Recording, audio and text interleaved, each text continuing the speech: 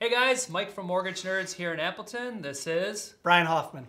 And today we just wanted to give you guys an industry update. About 5 months back, we gave you what was coming with when the coronavirus hit and all the things that were happening and all the changes. Now, about 5 months after that, we just kind of want to give you an update where everything is at. All right, so Brian, where are we at with everything? Well, things are definitely getting better than where they were. It was a little challenging in the beginning, not knowing which route things were going. Especially with that forbearance stuff. Yeah, so there was a lot of unanswered questions in the beginning. It's definitely more, Structured. Yeah.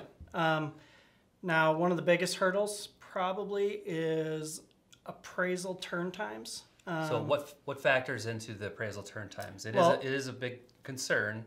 In our market, yeah. So we have not only our rates at record lows, so everybody that is refinancing. So if you have a rate in the threes, you should probably give us a call. Right. Very good chance you could be in the twos. Right.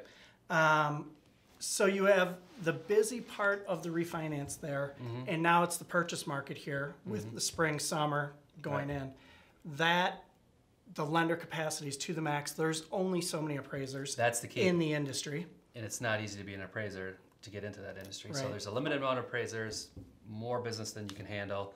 Correct. So it's just turn times. Lender capacity, appraiser capacity. Yeah. So we need a little bit extra time usually to get the loan closed. Now, if you don't need an appraisal, which there are situations where you would not need one with an appraisal waiver, I can get a loan closed how fast? I mean, you're looking probably 2 weeks you can get a loan closed. Yep, or less. Or less. We've had them less. Absolutely. Cool. All right, so appraisals, that's a challenge, but nothing you can't overcome. It's not that big a deal. It's just something to be aware of. Correct. Okay? What else do we have? Overlays?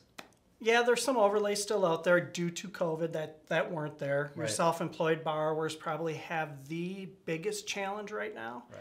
Getting a mortgage. Specifically, self-employed borrowers that were affected by the coronavirus, Correct. right? That were even with not being affected, the amount of paperwork and the additional things that you need to supply can make it a challenge. Yep. So it's important if you are looking to purchase and you are self-employed, you're definitely going to want to speak to your mortgage advisor sooner than later so you can make sure that you have everything in line. Even if you were approved 5 months ago. Doesn't matter. Yeah. Definitely do it again because now it's going to be looked at a little bit differently. Absolutely. Okay.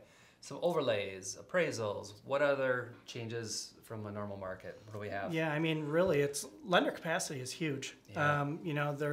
The way that they try to control what's coming in, what's not coming in. What does a lender typically do when lender capacity just means they have too much business. Right. Simple. What do they do when they have too much business and it starts to get to a point where they aren't able to close loans fast enough based on lock times? What do they typically do? Most of the time, they'll raise the rates. They should. Yeah. Right? It helps us understand. Yeah. We don't want this business here because we're full. Right. Right? Correct. And we can't take it. Right.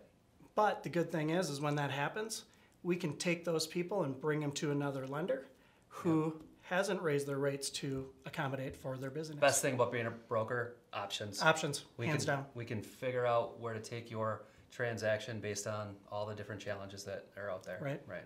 So that's pretty cool. Not all lenders have the same capacity at the same time. Correct. It just doesn't happen.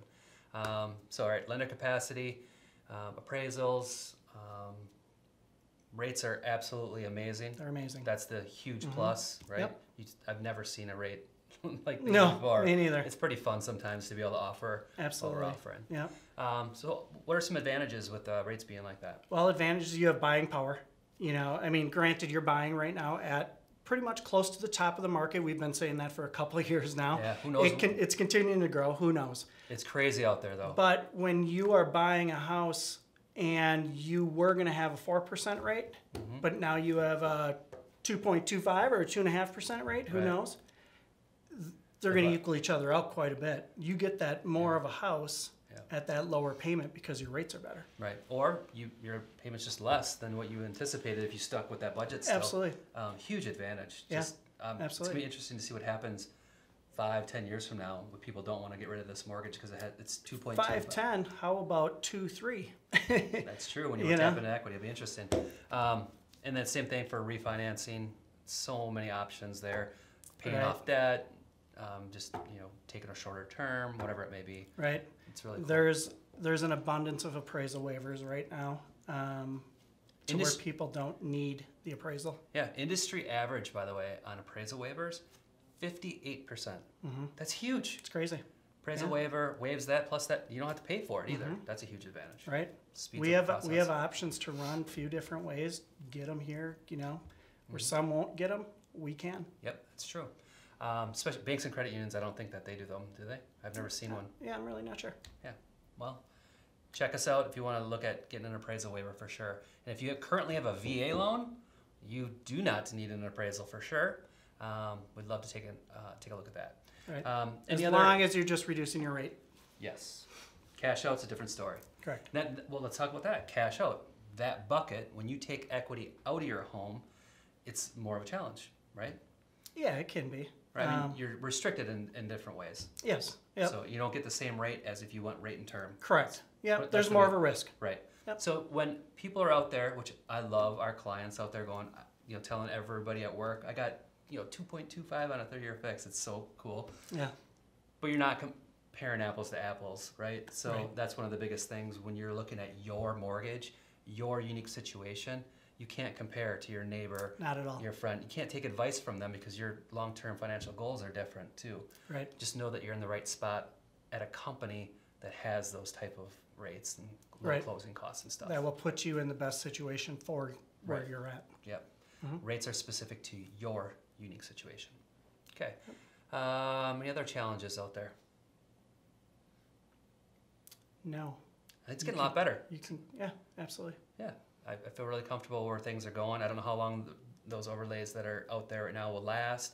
Really, it's going to, determine on, what happens with all the regulation and that kind of stuff. Right. We'll just wait and see. Roll with the punches. Like we always do. Absolutely. Right. So that's where we're at with everything, guys. If you have any specific questions, reach out to us. We'll be happy to answer them. And remember, mortgages are complex. Let mortgage nerds give you the answers you need.